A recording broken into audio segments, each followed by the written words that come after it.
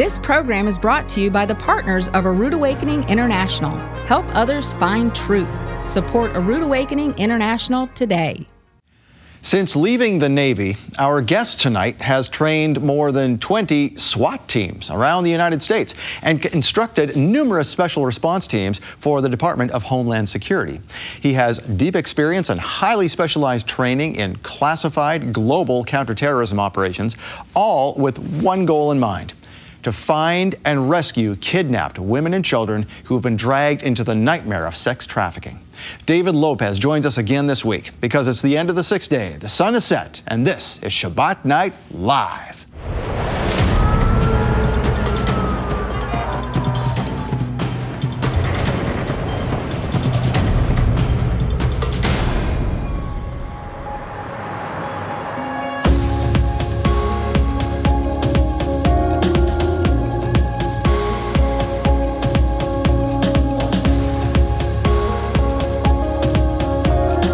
As they take this message out into the world.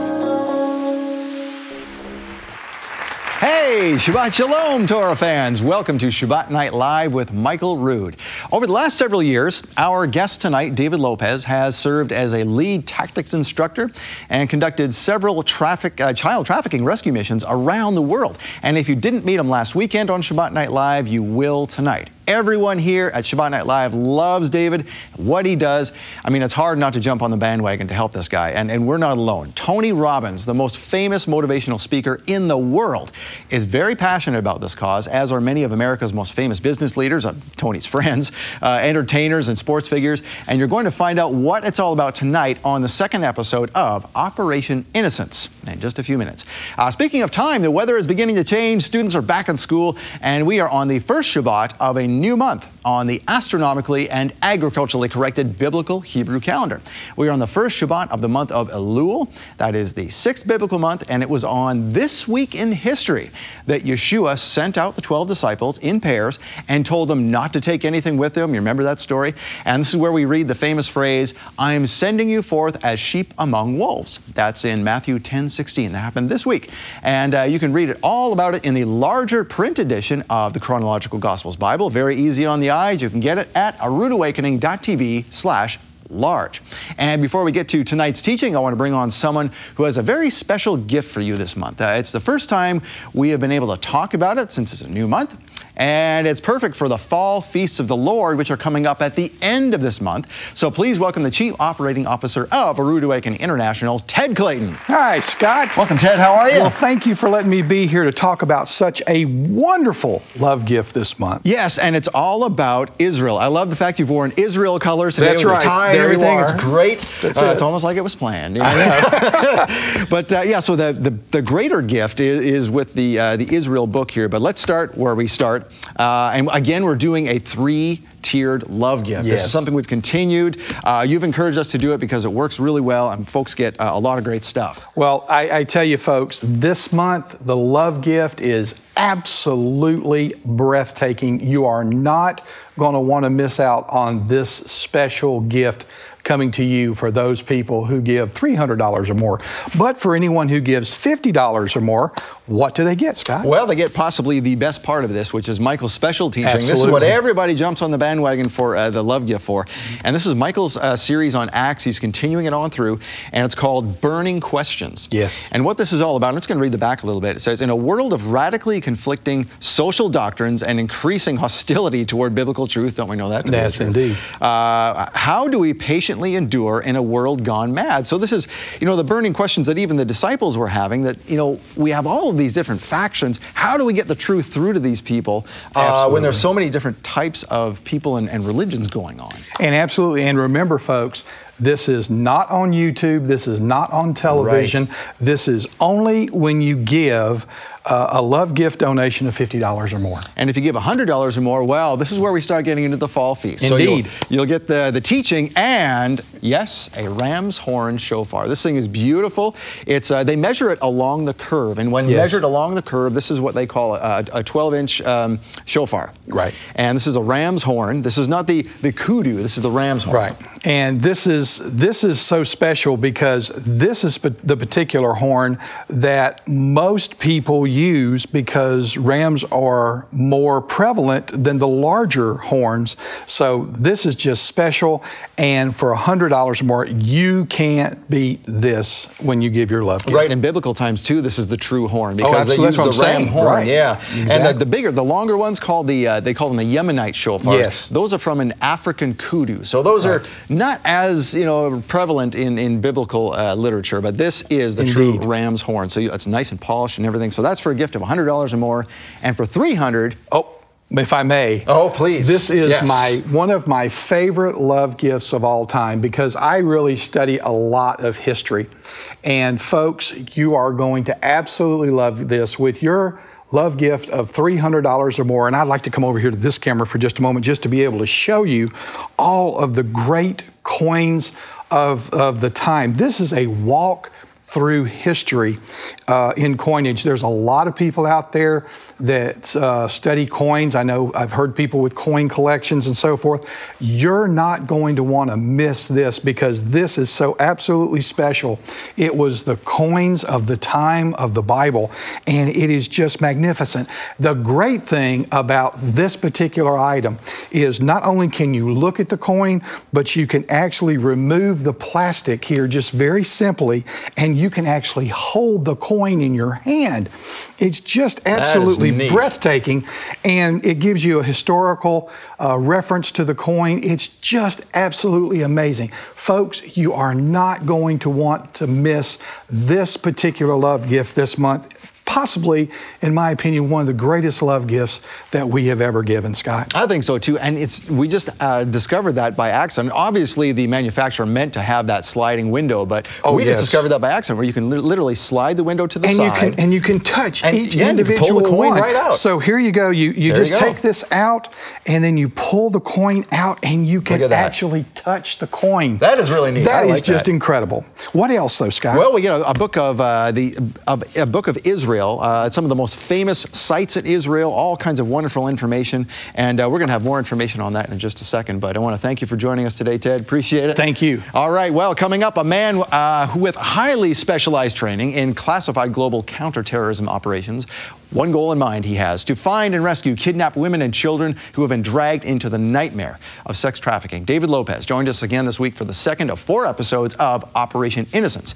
David does this work personally, and the world knows about it tonight because of you. You have done something special personally. You have supported Shabbat Night Live to make it happen. So thank you. We depend on you week after week to keep this information coming. You are the only sponsor of the show, and we want to thank you for doing so with our new love gift, as Ted and I were just talking about. Here's more details on all the stuff you can get for the month of September only. Take a look.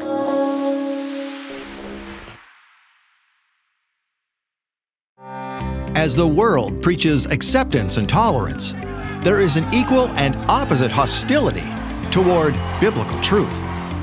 In a world of radically conflicting doctrines, how can we stay the course as we work out our own salvation? Michael Rood presents Burning Questions, a special teaching about inward examination and personal responsibility. We know that our reward for eternity depends on what we do now in this one life that we have. Salvation is of grace. Reward is of merit. So let's not sleep. Burning Questions is available for 1 month only. It's not on YouTube, and it's not for sale. It's a gift from Michael Rood to thank you for your love gift donation of just $50. Or as a special offer for the upcoming fall feasts, donate $100 or more to receive this teaching plus a beautifully polished ram's horn shofar. And for a gift of $300 or more, you'll receive even more. You'll get Burning Questions, the ram's horn shofar, plus a book of Israel archaeology and a book of biblical coin replicas. Learn the stories you've never heard about Israel's most famous archaeological sites from biblical times. And the Book of Coin Replicas shares the history of currency in Israel, including actual size replicas you can hold in your hand. These special gifts are perfect for introducing your family to the upcoming Fall Feasts of the Lord.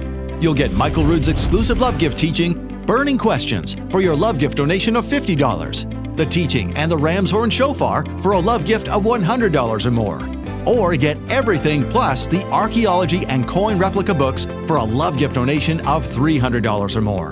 Make your love gift donation now to receive these special gifts. Call now or visit monthlylovegift.com.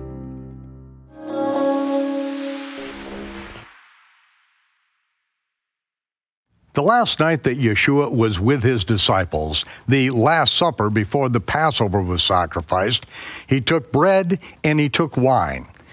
He said before that Abraham saw his day and rejoiced. But what does that mean? He saw his day and rejoiced. Well, it was the Melchizedek, the king of righteousness, that brought forth bread and wine to Abraham. He blessed the Most High with the blessing that Abraham taught Yitzhak, Yitzhak taught Yaakov, and is still spoken today. Whenever bread and wine is served at a Jewish table, whenever it is Sabbath, especially around the world, the bread and the wine are brought forth with this blessing. Baruch atah Yehovah, Eloheinu melech haolam, borei pari hagafen. Blessed are you, Yehovah, our Elohim, King of the universe, the creator of the fruit of the vine. And Yeshua then said, blessed are you, Yehovah, our Elohim, King of the universe, who brings forth bread from the earth. He said, this represents my body, which will be broken for you. This represents my shed blood that pays the sin penalty because of the broken covenant. As often as we do this, we do this in remembrance of him. So break the bread, share the wine, and we do this in remembrance of him until he comes.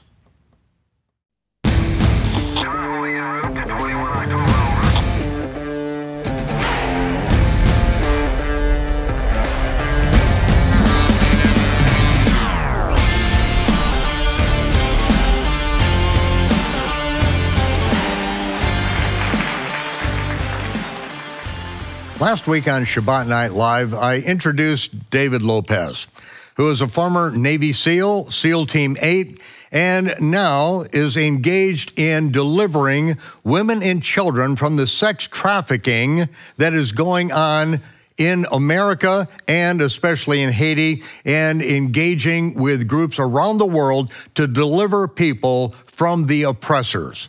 To deliver the oppressed is really the byline of what David does.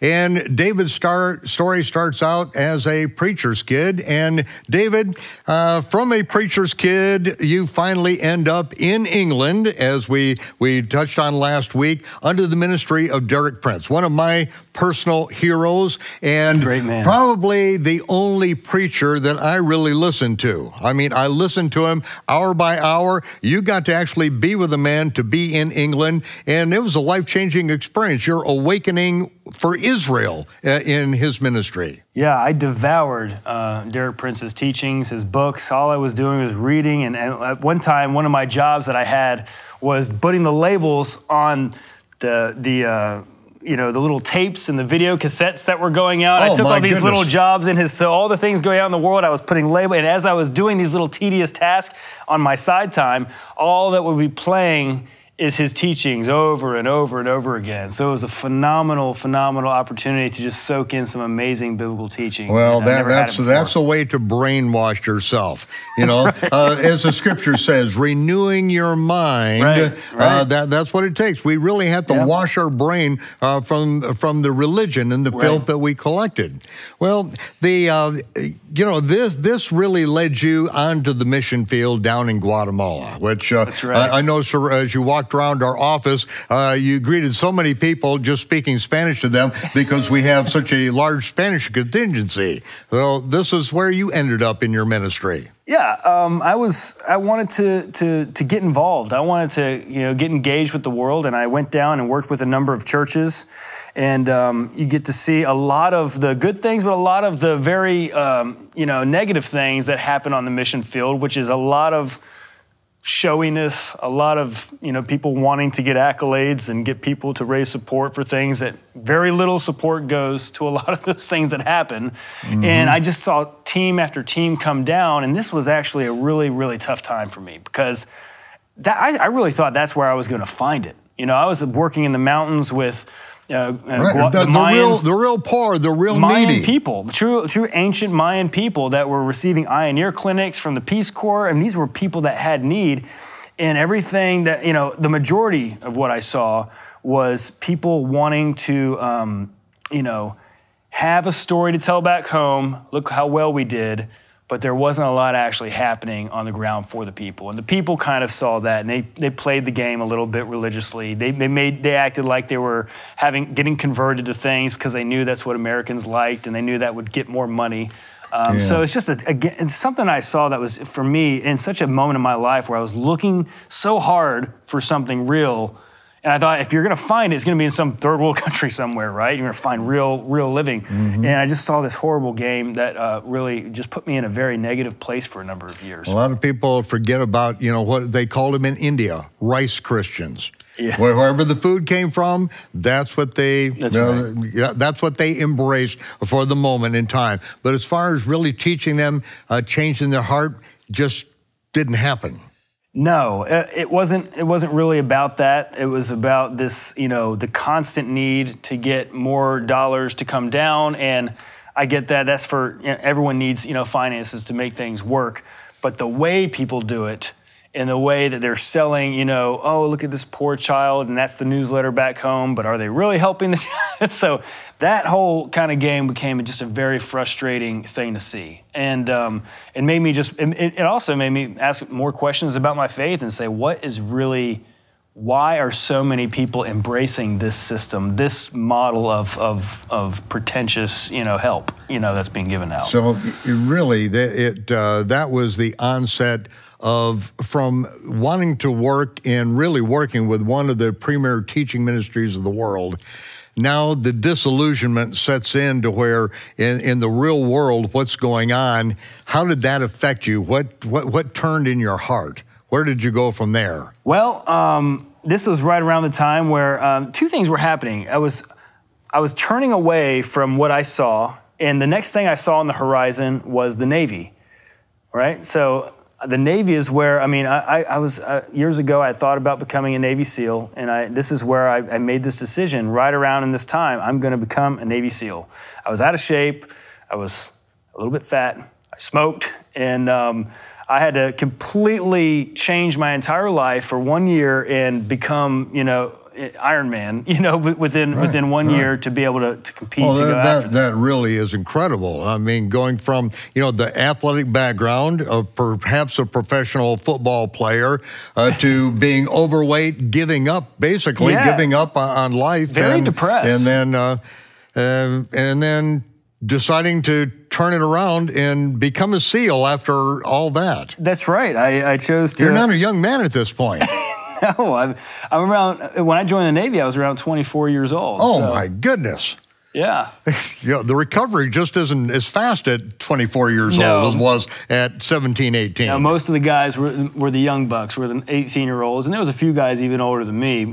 They had a hard time as well. But it was a tough decision. And but I was I was a little bit disillusioned with my religion, but I knew I needed to do this with the SEAL teams. I knew it was something I needed to do. So I had this sense of direction, but from a personal religious standpoint, I was pretty disillusioned. Okay. So tell us, the Navy, going into the SEALs, what's it like? A lot of people don't have any idea what the SEAL training is, what BUDS is. So give us some background on that. Take us into the surf in the sand, if you please.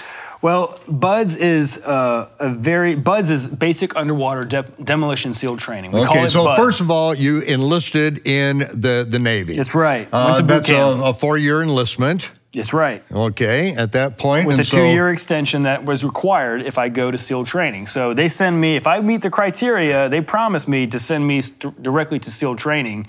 And that's really where your life, changes, because you get thrown into this environment where all these men, 300 men, classed up with our initial group to go through this course. And we ended up graduating, I think, somewhere around 35 guys. So okay, now I have to tell people that these 300 men, that, like you, spent a year in conditioning, and most of their life, you know, these are the Eagle Scouts. These are the guys that all their life, they wanted to be a warrior. They were raised with a gun in their hand. That's it's right. Like, you know, I remember, you know, middle of Alabama. sixth grade, went to a one-room schoolhouse. John Heppy, Ivan Woodard, and I, we got to take our rifles to school. You know, we were always shooting, always hunting, so we were trained to be warriors. And this is the category, the class of people that their whole life were disciplined, that wanted to do this. Perhaps a professional football player, but and so out of the 300 that went in, absolutely gung-ho, we are going to change the world, we're going to fight for righteousness, and how many graduate from that first weeding out? Yeah, about 35, and a lot of that happens in a week that's typically around the 4th or 5th week. It's called Hell Week. Hell Week is designed to be the place where you just level the students and you make them wish they had never come there. You don't sleep for 5 days. Even if you want to use the restroom, you go just standing where you are. Okay, you don't go indoors. You are beaten. You are, you know, you're wet and sandy the entire time. At night, you're in the ocean. This is not a figure of speech. No, it is physically to break you. If you can be broken, they are going to do it. That's their job, to break you, because they don't want innocent bystanders in there. They want only the people that want to do this or die. Everywhere you run during Hell Week, you have a boat on your head. This is why everyone's bald after Hell Week, because that boat's just bouncing in your head. A lot of guys come out with neck injuries. And the other thing we have is logs. We carry these logs around, these big logs, and I still have the scars on my hands from picking up those logs with all the sand every single time, rubbing those same areas. So it's the little things. You know, I think the things that people don't see when they look into Hell Week, the things that really bothered guys, the first day of Hell Week, they have you low crawl through the sand for hours, and you're like, what's going on here? This is so easy. What they're doing is getting that sand into every single crevice that you have, and they're about to run you up and down, and they're creating these massive, massive chafing spots day one. Everything is very, very scientifically, you know, they have a structure for, there's a method to their madness, and it's all the little things that they get you with. And so they're just testing you. It was tough for me because I contracted pneumonia about 3 days before Hell Week. So I was Before Hell Week? Okay, so you've been in training for a while. Now you contract pneumonia. Well, what's that like? It was very tough. When I first realized that's what I had, I showed up one day. This was a few days before Hell Week, and I showed up for a Monday morning run, which starts at 3 a.m. Now, medical opens at 6. So in order to get to medical, I had to do my early morning 3 a.m. run, which I already knew I had pneumonia. Hardest run of my life. I finished with 1 second to spare. Had I not made it, I wouldn't have been in the program. So it was a do or die run that I needed to do. So then I finally realized I have pneumonia, and they say, well, we're going to let you start, but every single medical check, because every day in Hell Week, you have 3 medical checks that you go through, and they make sure that we're taken care of because they're really pushing us hard. And every time, the mental thing for me is I thought every single time they were going to pull me out. The doc kept saying, Dave, I can't let you go any further. There's too much fluid in your lungs. Every time he listened, I begged him, let me go another 3 or 4 hours. And so it really had me mentally thinking I was going to be done anyway, you know? So it was a challenge. So not to give up when you had a medical condition of that severity, where they're almost pulling you out by the hour. That's right. And guys, and every guy has his story for Hell Week. My story was that I know guys that went through with stress fractures, guys that went through with fractures in their neck that made it all the way through. There's guys that went through a whole lot, you know, and there's really good guys that were injured beyond repair. To be able to continue training that were legitimately, you know, injured that really could have been just as good of a SEAL as me or anyone else. And what people don't understand that when that happens, these men pay for it at the end of their lives. When they're 50, they're 60, they're 70 years old. Right. You don't pay for it when you're young. You can heal up from that. That's right. But you pay for it at the far end of that. That is a lifetime that goes into that, into the service of the country to be your absolute best. And that's why the SEALs have my absolute utmost respect as far as the warriors, because getting just a glimpse of what you went through, and that's just the beginning. No, and this is just hell week. This is just, yeah, there's another 9 more months after that, 9 to 10 more months of training to be done. So before you become a SEAL after Hell Week. So, but it is one of those moments where they really whittle us down. But I must say also, I have tons of respect for the Marine Corps and serve with a lot of amazing Marines. So we have tons of mutual respect and synergy with the SEAL teams and the Marine Corps. Amen. Amen. Well, Semper Fi. Always faithful. Now, let's go. Okay, Hell Week, and now we're after. So tell us about the graduation, the duration of time. This 9-month thing. This thing's incredible. Boot camp is only 3 months. This is 9 months of absolute hell. There's a period where, they have one more difficult wicket, which is called pool comp, and I struggle with this one. It's when they throw you underwater, they put these twin 80 tanks on your back, and they let instructors just maul you down there. And they rip everything, all your regulator comes out, everything's flying around everywhere, and your job is to maintain composure, hold your breath, wait for them to stop beating you up, and then put all of your gear back on while you're holding your breath in a meticulous fashion. You have to do everything in the right sequence or else you fail. The moment that regulator gets back into your mouth, they hit you again and someone else. So it's a wild time underwater. And if you're breathing compressed air in a pool, if you shoot to the surface, you can get an arterial gas embolism. So it's a very, very dangerous drill. It's a very psychological drill. And this is probably the last real wicket. If you make it through pool competency, you're gonna be a SEAL. That's what everyone knows. After that, we do all the fun stuff. We learn how to shoot, we learn to be snipers, we learn how to jump out of planes, we learn how, all the diving. We do all the cool, fun stuff after we've proven that we can actually make it mentally. That's what it's really all about. Yeah. Oh, yeah, that is incredible. So now you're actually attached to the SEAL team at this. So SEAL Team 8. That's right. Okay. And so now tell us about this, because now bonding as a SEAL team, these are the guys that you're going to go into combat with. You're not all going to live through this, through your experiences. And so there's a real bonding, a real camaraderie, not only that, but a love, a brotherhood, to where you're going to willingly put your life in the line of fire. You're going to end up jumping on the grenade to save the other guys. That's and you know right. that. Yep, that's right. So how does this affect, what's your lifestyle? What is it like as a member of SEAL Team 8? It's fraternity-like. The bond that we have, we travel together all around the country, all around the world. We do training trips, and there's a lot of fun to be had. The guys like to go out and be crazy, and so that environment was very much what it was.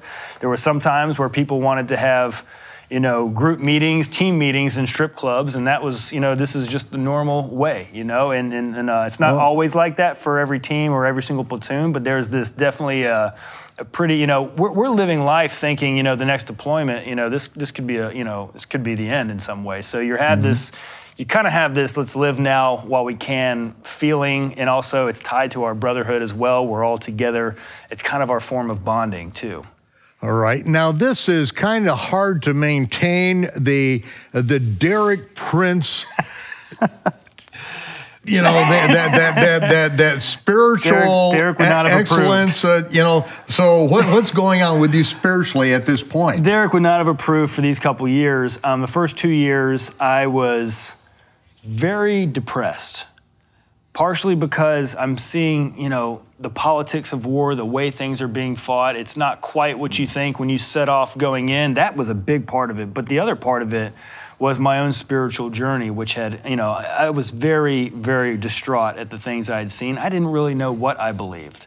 And I had that moment of Derek showing me all these amazing things about Israel, but still something big was missing.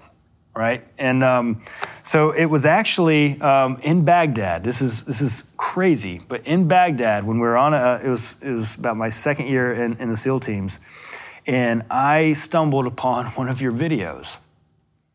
In Baghdad. In Baghdad, okay. We're chasing down terrorists every night, and in between that, when we had some downtime, the only things to do were play poker or play a video game, Call of Duty, or look up different videos. And what I was still trying to figure out, and Derek Prince is the one that planted the seed, I was like, what is this about Israel?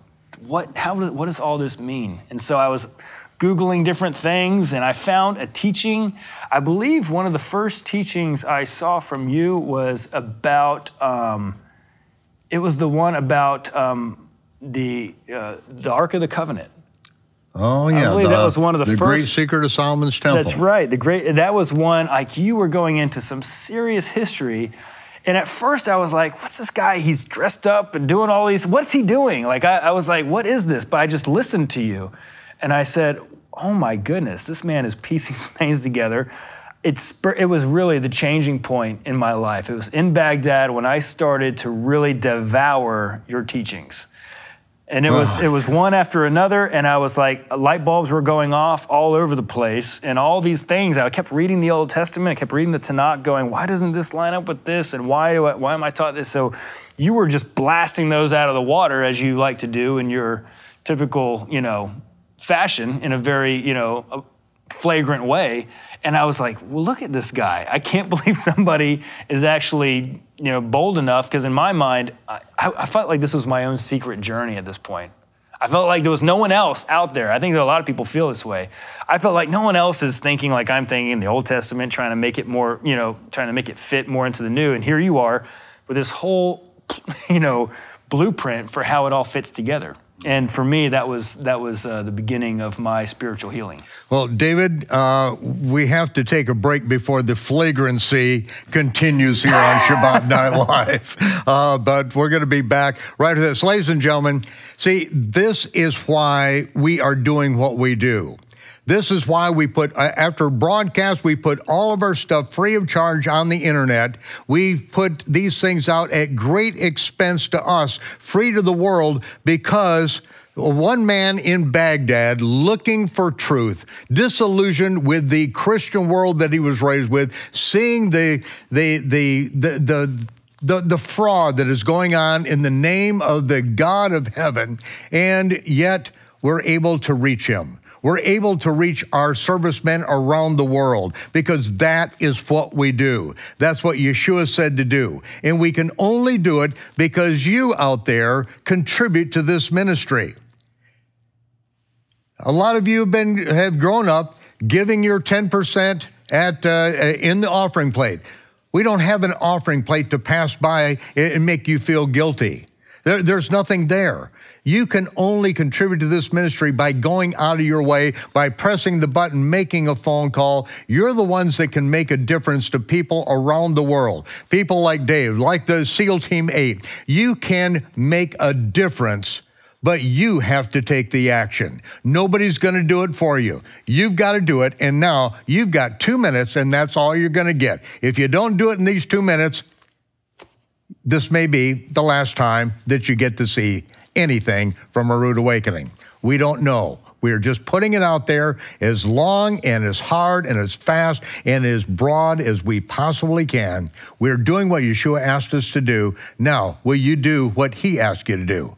Freely you have received, now you can freely give. We'll see you in 2 minutes. Because of the faithful financial support of our partners, of our Ambassador Club members, we're able to get the gospel of the kingdom out to the entire world. Our message is going out around the world, and in Baghdad, that is where we met David Lopez, member of SEAL Team 8, as he is in Baghdad, and the questions that he had his entire life, growing up as a preacher's kid, now are getting answered. And I say to people, the video that he saw, The Great Secret of Solomon's Temple, is the most important video that I will ever do. I will never be as young, I will never talk as fast, or say anything as important as what I do in that 2.5-hour video concerning the hiding of the Ark of the Covenant and the revealing of the Ark of the Covenant and the confirmation of the covenant spoken by the prophet Daniel, Amos, and James in the book of Acts that will transpire in the last days. And so now things are all coming together, and David has already been apprised of these things by Derek Prince in Israel's part in end-time prophecy. Now it's all coming together for you. And I'm so proud to be a part of that awakening that I can continue on with what Derek Prince has set in the hearts of people around the world? Well, I'm honored to be here, and I never even thought when I first started seeing these videos that I would ever, be sitting here beside you. And it's a complete honor because it was Derek Prince and you that had a massive, massive transformation on my life, on my thought process, helped me to connect dots that I was already on the track. So I knew something was wrong, but everyone in their life at times needs somebody to help them connect those dots when they need it. And that's really what it was at a very, very crucial time. And I'll be frank, I was at a very dark time when I found this, so. Can you tell us about that dark time? Because the politics of war is really what began wearing on you, and the rules of engagement, which That's right. everyone from what happened in Vietnam to what's happening in Afghanistan today, it's the political rules of engagement that tear the heart of the warrior out, that cause the innocent to be destroyed and killed on the battlefield because of what politicians do. Tell us about that. I want you to be honest. Let me be honest about that. This is the #1 issue that plagues the special operations community and the military at large. It's the feeling of not having a true mission in what they're doing, as well as they're being scrutinized for the war effort that they're making by people that have never seen war. That is the hardest thing from a morale standpoint. People always talk about PTSD and the problems that are happening with veterans. Let's start with, let's stop putting veterans under this intense microscope by people who have no idea what they're discussing or what they're talking about. Rules of engagement have become so crippling for many of our guys that we can't even be effective in certain regions. There's places where our enemies know our rules of engagement and they will knowingly use them against us. They will fire at us, drop their weapon. They become a non-combatant the moment they drop their weapon, and then they run back to a fallback position. They're firing at you. They're killing, wounding. And now they see, okay, now they drop their weapon, knowing we can't fire because they're non-combatant now. Right, they're not an active threat, or they technically could be a combatant, but they're not an active threat to us, and we're technically not supposed to engage there. One small example of. And they run back to a fallback position where a weapon is already placed, and this is built into their tactics. Right, okay, that's the tactic. They know the rules. Right. So if a United States senator was out there and they were firing at him and they dropped their weapon, then you think that the rules of engagement would be the same if the senator and the senator's son is out there, if the fortunate sons were out there. I think the senator would be the first one yelling, "Shoot that guy in the back." Yeah, absolutely, absolutely. Yeah. Get them, because the hard thing with warfare is it's not an easy thing to see. And the problem in our day is everyone is seeing war. Can you imagine in World War II, the beaches of Normandy, if we had cameras actually seeing what was happening in real time and reporting that back to the U.S. in real time like war is being reported today, we would have pulled out within a few hours of that engagement, Civilians were not meant to see war. And so now they are, and there's this problem with how do we do this? What's the moral way? And there's people that have no idea what they're talking about. And the disillusionment comes from issues like these. When I was still in, there were 3 guys in the SEAL teams that were accused of giving a known terrorist, a bloody lip. And this is a terrorist that hung 4 Blackwater contractors in Baghdad that ended up getting caught. And somewhere along the way, this guy got punched in the mouth by one of the Iraqis, and he got blamed on 3 different SEALs, and they almost went to Leavenworth. This is how serious this is. I mean, they didn't even do it, number one. They didn't put a bullet in his head. No, and let's be honest. Somebody else gave him a bloody lip, and he blamed on them because he knew he could get away with it. That's exactly right. This is also going on right now with a guy named Eddie Gallagher. Tell us about Gallagher. He's an amazing guy. He's being accused of completely fraudulently. What they're saying is they called in an airstrike, and that there was a guy who survived the airstrike, and instead of offering medical aid, he executed him. That's what they're saying. Well, too bad his helmet cam tells a whole different story, and there's a whole process of scrutinizing him. He's been arrested. He's been held without trial for a long period of time. He was finally actually recently released after months. He was arrested while he was in, I believe, Portsmouth Naval Hospital being treated for a head wound. After NCIS knew that he was already arrested, they then sent a tactical unit to his house to bring in his kids with a tactical entry team to get his kids. Okay, so this is basically a SWAT team. They got the flak jackets on, full automatic weapons, and they go in to arrest his teenage children while he's in the hospital. That's right. And where's his wife at this point? His wife, I believe, was at work. I'm not 100% sure, but I believe his wife was at work. She wasn't in the house, I don't believe, when that happened. I could be wrong about that. And with their intelligence, you'd expect them to know exactly where she was when they made the raid on his house to arrest his children and drag them out. They definitely knew he wasn't there because they already had him. Right, right. But they still sent the tactical unit in. I mean, that's a telling. Well, I hear there is some talk about Trump pardoning him because, you know, he is aware of what is going on, the subversion that's happening. That's exactly right. We're hoping that. I know Andrea and Eddie, that's what they're praying and hoping for. And his family, his kids, I mean, the whole community is rallying around him and supporting him. And that's what we're hoping. We're hoping to see the right thing, but also we're hoping that we change this narrative that's going on about veterans and the way that we're being scrutinized for the kind of things that these politicians are asking us to go do. Okay. You know, that's the problem. Now we heard about this. This plays into this as well.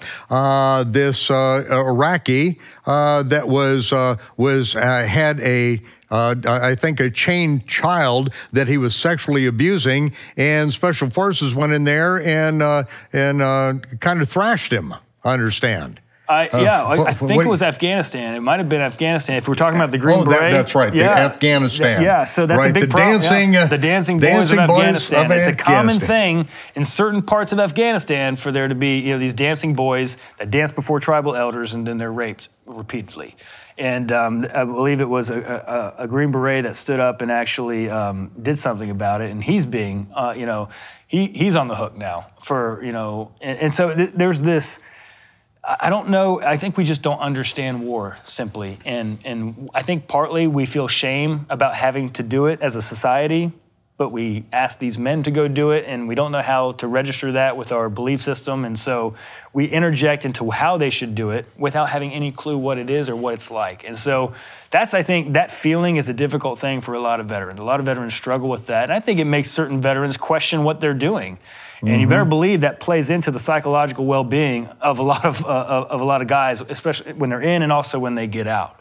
So I do. I mean, we can't change everything. We can't change the problems that guys face from real trauma that they experience. But what we can change is the way people are treating them on the outside. So I'm hoping that's one thing that we can see change. It was also that and the inability to say what the mission really is. I remember I went to a very high up officer in my community, and I was getting out, so I knew I had the freedom to ask him whatever I wanted at this point. I didn't care, and I was getting out, and I said, "Who are we at war with?" I just wanted to know his direct answer. Who are we at war? Because we're at war. Okay, I'm with bated breath. I'm waiting to hear who are we at war with. According, this was a SEAL team commander. Is that right? That's right. Okay. That's right. And even in our own community at times, there's people that can't answer that question, and he really couldn't. He was saying, well, it's multiple different people we're at war with, and we don't want to isolate one people over the other people. It was a very, very long-winded, very political answer. But that is the underlying problem. Is if you're in a war that you can't define, you're not going to win it. And that's the perpetual nature of the war on terror and what it's become. There's no Vietnam again. There's no winning this war, and it's a perpetual state of readiness where a lot of people make money, and this is a big problem. And so being in for 6 years, I am sure that you're like one of the last people that they want to release from active duty after 6 years. They've got an investment. I know it's got to be millions millions that have been invested in you as a warrior, and they don't want you just out on the street, just contracting to rescue people from pedophile rings. No, they work hard on you. They offer you plenty of money, tax free, for that reenlistment bonus. That's what they're hoping. If they can get you to reenlist to get you to 10 years, then you'll stay in, and that's really the crucial moment. Most guys stay in after they've been in over 10 years. So I was at a place where I had to decide: am I going to stay in? And you've already had a rude awakening on a couple fronts, spiritually, and also you're seeing the seedy underbelly of the political environment that you're forced to do combat in. That's right. And the hardest thing about leaving was our guys, our community. Amazing community, amazing friendships. The guys in our community is definitely not the problem. The war fighters, that's not the problem. It's the people that are handcuffing them, giving them illogical missions or missions that are not clearly defined, and then asking them to go fight and die or be scrutinized for that fighting. That is a perpetual problem, and I believe is destroying the morale and the state of mind of our active duty military right now. So you decide to make your move. You're going to go out into the civilian world again. And so where do you go? What's happening now? You've had your awakening on a couple of fronts. Yeah. Where are we going? I get out, and the first thing I do is I go back home to my hometown of Roanoke, Virginia, and I start dabbling in a business that my father started, insurance sales. I started trying to sell insurance, and I really thought I could make it happen, and I realized really quickly that I could not. And nothing against the trade, nothing against the profession. I needed something else. And again, I was looking for something. Yeah, you don't seem to be an insurance salesman kind of guy to me. Yeah, coerce people into buying insurance in different ways and different techniques. But what really I started doing, I segued into using my skill sets to do good. And so I started with SWAT teams. I realized police around the country needed help and wanted more training. And they were, this was pretty common for most of the departments I work with. They wanted more effective training. And so I started working with multiple different police departments and agencies, training their tactical units and using my skill sets to enable our law enforcement partners. And just around the country, the people that protect the homeland. That was what was really passionate to me. And then I started to realize how big of a problem that sex slavery, sex trafficking was. And that's what really grabbed me. When I was talking about, I was looking for the next war, I thought I had found it in the military. I got to see some of it, but what I really wanted was to fight for the right idea. You know what I mean? And this was an idea that transcended all politics, transcended all the geopolitical strategies out there, and made things very clear. Are we going to help these kids or are we not? Okay, so that's the next war. That's what you're going to be involved in. This is what we opened the entire series with, that war. But I want to also go back as your third year in the Navy as a SEAL, but there's already a shift. You were already keeping kosher, you know, only eating clean, and so there was something was going on. Did this cause any kind of conflict among your comrades? A lot of jokes. My guys would make all kinds of jokes. They knew I didn't eat pork or shellfish, and they actually, some of them knew me beforehand. So they're like, "What are you changing for?" And just weird. So guys would give me a little bit of flack for it, but all in all, my friends were really good to me, and they understood. Now, some people say, "Oh, he's trying to earn his salvation or whatever." Yes. You ever run into that with fellow believers? Because I know among SEALs, among the real warriors, a lot of them are believers. They're Christians. That's true. So some of the greatest warriors of all times have been Christians, and so so I know. Friends and family, even. I mean, there were people that the perception of doing anything that looked, in their minds, Jewish, which they have associated with legalism, there's not that differentiation between the laws of the rabbis, the man-made laws and enactments, and the Father's laws, which clearly he wants us to do. That should go without saying. That if he said something ever in history, he wants us to keep doing it. And why would he change that? So that was a sticking point, though. And there was a lot of people. Actually, I remember a lot of resistance. I didn't have much community either. I didn't have a lot of people. I mean, besides, YouTube videos and my own personal study, it was really my community. So the first thing I did when I joined a Messianic synagogue. Had made some really great friends in a traditional Messianic Jewish synagogue, which, I had started with your teaching, so I had kind of started to delve into the different things that Yeshua was doing to expose man-made traditions, particularly of the Pharisees at the time. And I was seeing a lot of these things being brought back out with a combination of Christian beliefs, with a lot of Pharisaic beliefs, and kind of a mixture. I wanted community. Messianic Judaism. Yeah, I just wanted the community, I think, and it was nice to see people and there was honestly a lot of really good-hearted, awesome people there as well that would just love the Torah. And so I really look back on it as a fond time and a really good time of establishing community. But yes, it was definitely, I found myself looking around going, I just thought I left this, and here is the same, some of the rituals and things were exactly identical in nature to a lot of the same man-made things I was doing previously in Christianity. So the whole thing for me that resonated, that I was tracking for is only God has the right to make a law. It's that simple. And anyone else and the rest of the world is trying to convince us which other laws we should keep. And therein lies religion and all the different perceptions. And it's all about corralling people to a certain point of view. And then usually monetizing it somehow, right?